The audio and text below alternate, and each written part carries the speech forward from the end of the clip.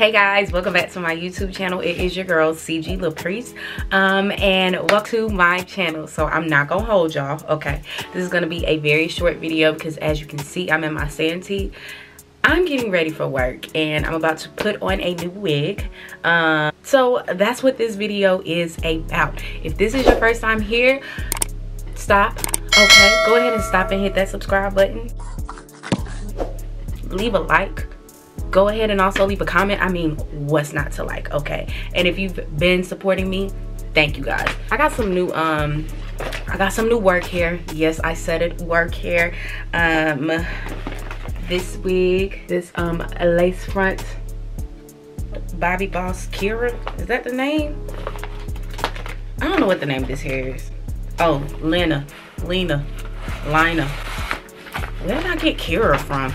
But yes, I got some new work here, y'all, and I'm super excited. I probably will do a video later about regulations in the military because it's a lot of them, if you did not know. But anyway, I got some new work here, and I'm super excited because hair in the military is a struggle. It's probably a struggle for every female, but I feel like if you a black girl, or you know, you got a little something extra going on with your hair, it is very hard, okay? Because you know, buns and stuff is cool, but sometimes you don't want to be wearing a bun, and if you're natural, you know, you got different stuff to worry about there. I mean, even for the white girls, you know, some of them with the super thick, super long hair, like, it's a struggle, okay? But I can only speak from my perspective because I'm black, in case y'all haven't noticed. So, let me tell y'all, I've been trying to get my hands on this wig for like, I feel like a year at this point. I saw this other girl in the military. Her name is Felicia. Hey, Felicia girl. And I saw her with this wig on. I was like, ooh, girl, I need that, right? Because it's the perfect length. If you wear your hair down in the military, like, it can't extend past your collar on your blouse, right? That's the coat. It can't extend past the collar on that, right? So you have to be careful if you're wearing your hair down. Even if you're wearing it in a ponytail, it can't extend past that. Alrighty, so this is the hair straight out the box. Gotta cut this lace off before work. Y'all, I gotta be to work in 30 minutes. I am tripping, but so this is the hair straight out the box. All right, real short. Okay. So let me go ahead and put it on, okay? So yeah, I'm gonna go ahead and try this on straight out the box. Hold on, let me do some adjustments. It has 2 combs in the front.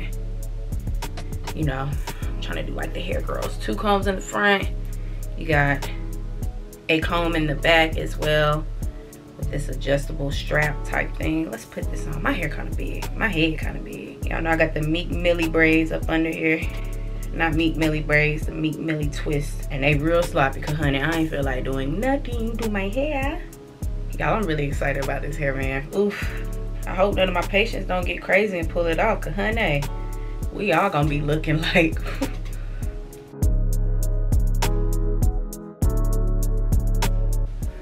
have to address those back because this is not fitting over my big tank head. But this is it straight out the box. Yeah, we gonna have to fix this because this is coming off my head already, honey. All right, y'all, so I am back. Oh, it actually looked better on camera than it does in person. So love the length. The length is perfect. Let's see if I can, like, it doesn't stop below the collar. So in the military, your hair can't go below this part of the collar.